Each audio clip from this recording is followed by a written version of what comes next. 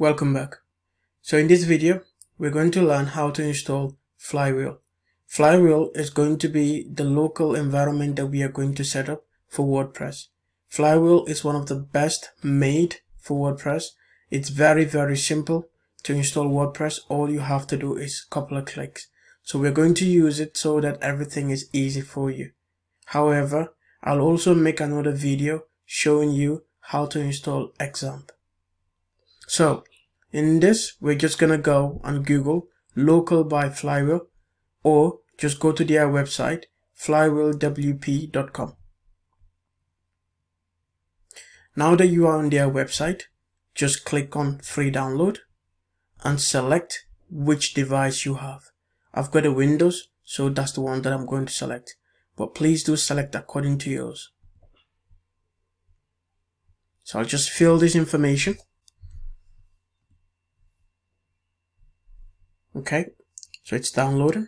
We'll just double click on it to open. Okay, so I'll set it to anyone on my computer to have access. I'll accept and I'll just install it on my main local. So now that we have this, we'll just leave it ticked so that it can run it for us straight away. So we'll just say finish and just hang fire a second for it to run it up. Okay, we'll just accept. Okay, so we'll just close this because it's just an advert. Now that we're here, we're just going to create our first website. So we'll say create. So the website name, we'll just call it About Me. Okay, so that's your website name. And we'll just leave it to be preferred. And we'll just put a username. So I'll just say admin. And on the password, I'll say admin on the password. And here, I'll just change the email address to my email address.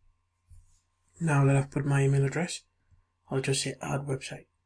So now it's going to be building our website for us. And when this building is completed, we can directly access our WordPress. So in a way, you can literally build a website in a couple of seconds. We'll just accept this. Accept as well, allow. However, while it's doing this, you can also add multiple websites. You can add up to 5, 10, 20 websites in the same environment. So this is all hosted locally for you. So now that it's been installed, now we can view the website by click on view site, and it's going to open us the website, or we can just click on login to admin and it will bring us to the admin logins. It might not bring this for you directly. You might need to log in with the login that you've set up at the beginning.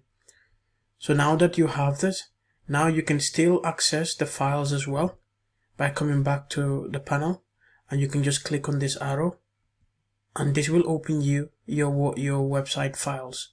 In here you can go in, apps, public, and in there you have all your WordPress files. We'll look into this more as we go.